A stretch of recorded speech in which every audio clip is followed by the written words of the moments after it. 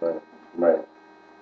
Okay, so we've been following this debate on this math question that was posted earlier on Facebook about the whole, well, this problem and the PEMDAS formula. So after debating probably since about maybe 10 o'clock this morning on who was right and how we were right, we've come up with a very, very interesting situation. So you'll probably see exactly how we both do this, how we're both right, and how both of us followed a theory that we were taught years and years and years ago in two different ways. So Great. I'll go with mine first. Do you think? All right. So me, I came up with the answer of 1. Okay. How I did that was I followed this formula, P, parentheses. So I did 3. Now, I was taught to follow this from this direction, period. No exceptions. So I did, there's no exponents anywhere, there's no to the second power of square roots. So we go to multiplication. So you take 2 times 3, which would make it 6.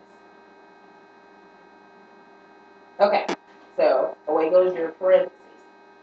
Then you do your division. So we've already got 6 divided by 6 equals 1.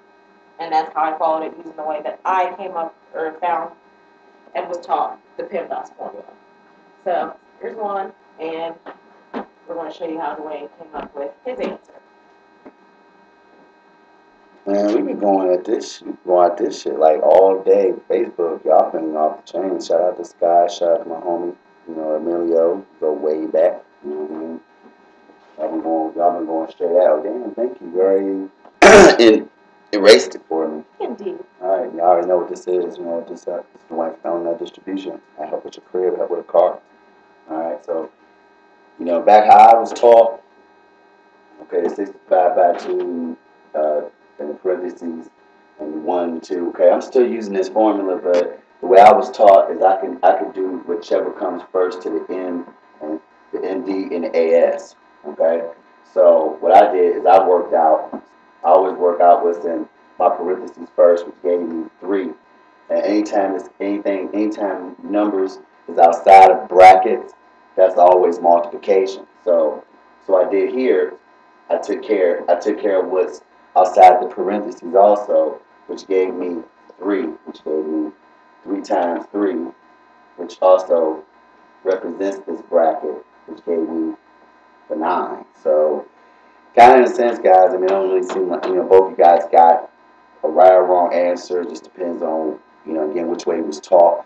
We did some deep research on this thing, and on this problem, and we had different answers coming up at 1 and coming up at 9. Actually, an actual scientific calculator actually came up with both answers as 1 and 9.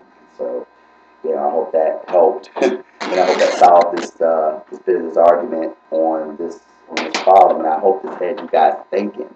I appreciate you guys participating this today on this little math problem. Just get your mind going, get the kids going and whatnot.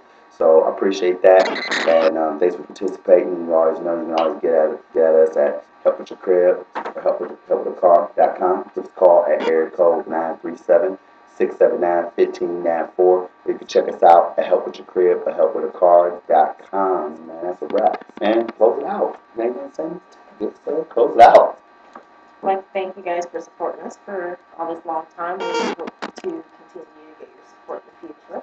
I'm Tiffany Grigsby. I work very, very closely with Duane and L&L Distribution, and we are, well, you see what we like to do. These are things that we debate and our minds think all day, every day, 24/7. So that just means we'll be able to give you guys fresh ideas and fresh things to watch in the future. So, again, give us a call at 937-525-0910. It's the main office. You can hit us up on Facebook, L&L Distribution. You can find us on everywhere.